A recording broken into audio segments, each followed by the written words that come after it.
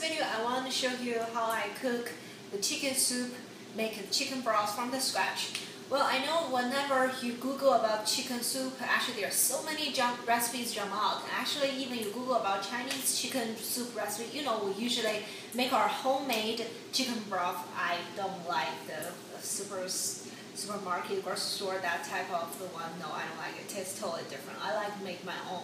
So there are so many recipes about different kinds. I'm going to show you this is a very basic one and also super simple one of the chicken soup you can make at home. Just use your slow cooker, simmer it for 2 hours. That's it. Well, the ingredients are also very simple. Before I give you the ingredients I'm going to use, I also want to tell you something. Like maybe when you Google it, some of the Chinese version chicken soup, sometimes they put with different kinds of herbal medicine inside of it. For instance, like ginseng, or sometimes like in the Chinese supermarket you can find this like a package of those chicken soup or whatever soup with those kind of different types of herbs mixed together in a bag. You all can get it from every single grocery store. Asian market is so simple and easy. Just grab a pinch of every single thing and toss it into the soup and into a slow cooker and simmer it together for hours. Then it's ready. So, and also sometimes people put different kinds of vegetables such as mushroom, corn, carrot. They all taste very good. So again, today is just a basic one.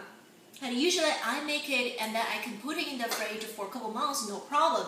And also I usually use it to cook together with different kinds of other things. For instance, I can make my mushroom soup with this homemade chicken broth. I can make my wonton soup with just homemade chicken broth, something like that.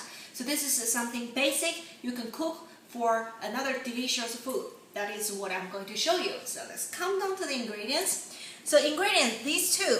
Actually, this chicken bone, you can see it's not really whole chicken, right? This is another thing I want to explain to you.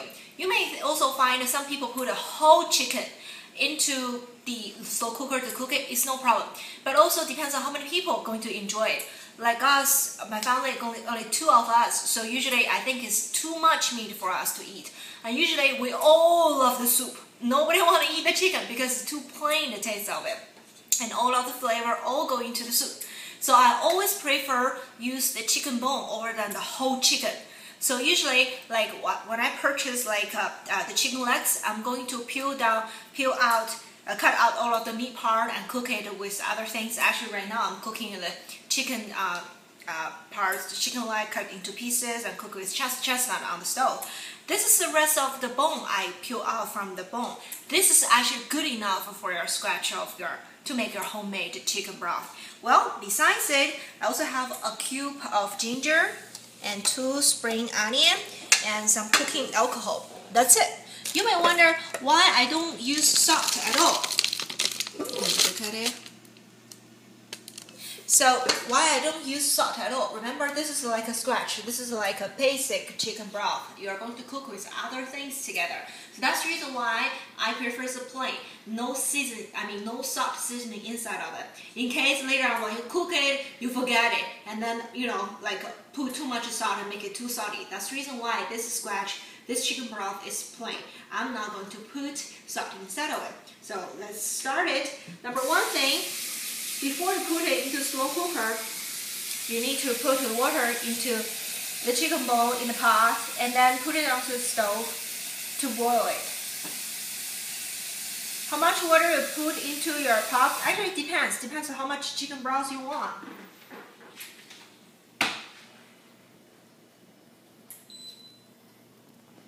So we are going to boil it, keep it boiling because we want those bloody things come out from the chicken bone, and that also can remove the odor of the raw chicken.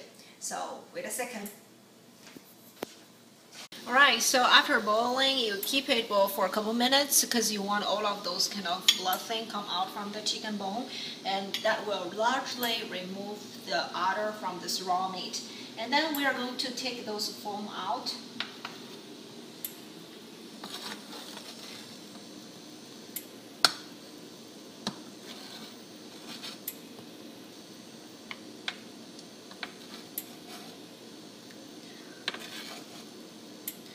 Well, then we are going to get ready for my slow cooker, actually, I'm going to do it, just pour it here. Well, you can see I have already put the spring onion and ginger at the bottom of the slow cooker, and right now I'm going to remove all of the chicken bone, chicken leg, and soup into the slow cooker.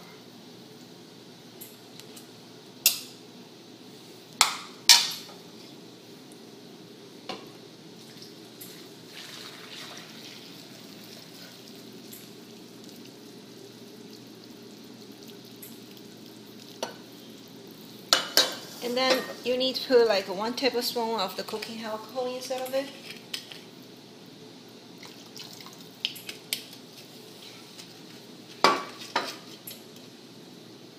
And I put my slow cooker into high and cook it for 2 hours. Let me show you later after I finish my chicken soup ready. Okay. So after 2 hours cooking, let's check about our chicken soup.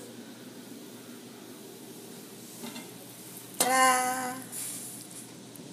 Smells so good. Well, just like what I've said, is so easy to cook and also so simple to cook.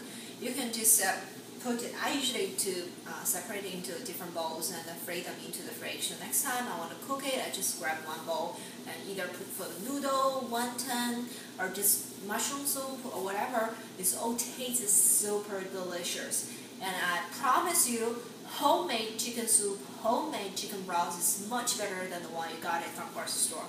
Try it. You must do it. Well, anyway, I hope you enjoyed this video. Give me a thumbs up to this video. Come to my blog and check about other healthy, easy cooking Chinese recipes I share with you guys together. And subscribe to me. Thank you for watching. Bye-bye.